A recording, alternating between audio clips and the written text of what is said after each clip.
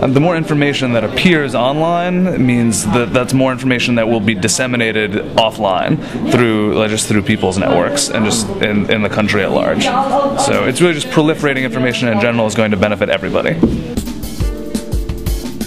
A large number of new e-government initiatives and data clearinghouses and new policies around transparency, especially around budget and spending data in addition to raw data feeds, all happening at the state level. And at the local level, there's enormous variety. It just completely depends on the locality.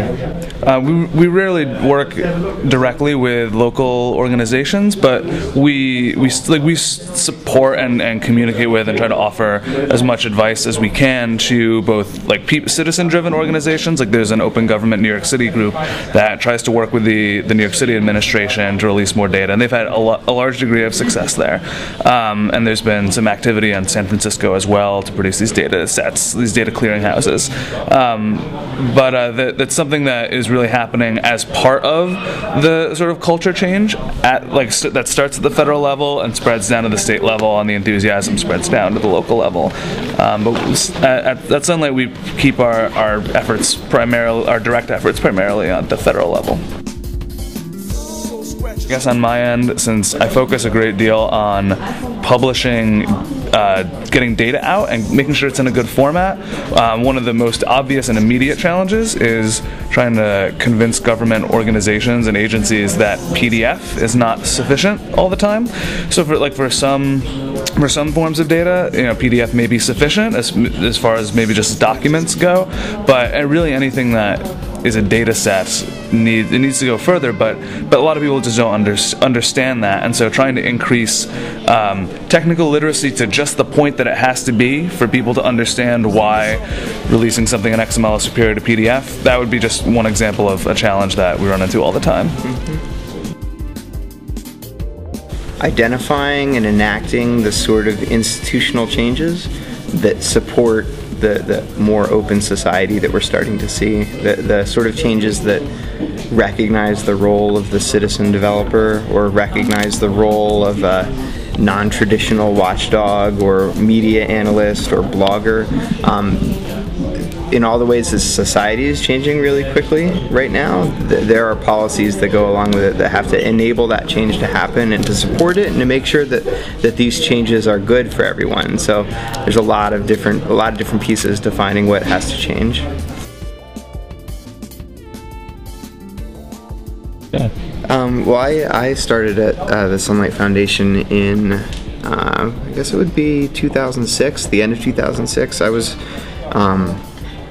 politically active, and after the 2006 midterms, I started thinking about how political activism around elections could translate into being relevant to government.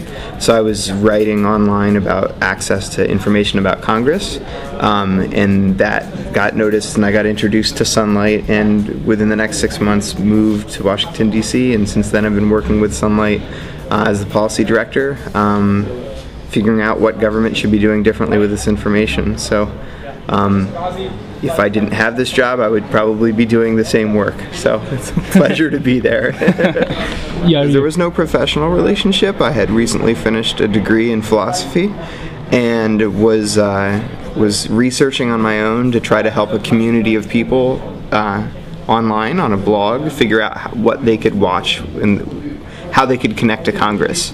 So I was researching what is knowable about Congress on the internet, and that led me to Sunlight. I joined Sunlight in March of this year, actually, and I really only became so civically interested in the last year or two.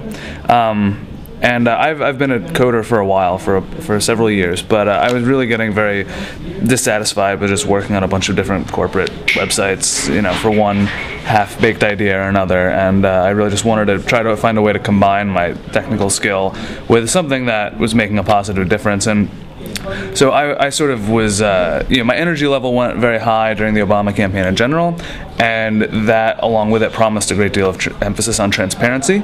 And so Sunlight seemed like a really good fit coming into it. And I'm very happy to be able to participate in what is a very unique year in American politics, especially as far as transparency goes.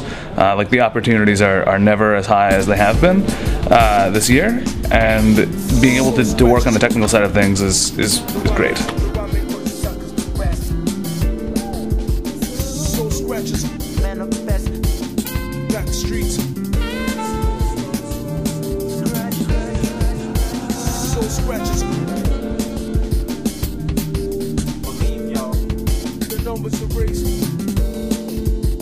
Soul scratches.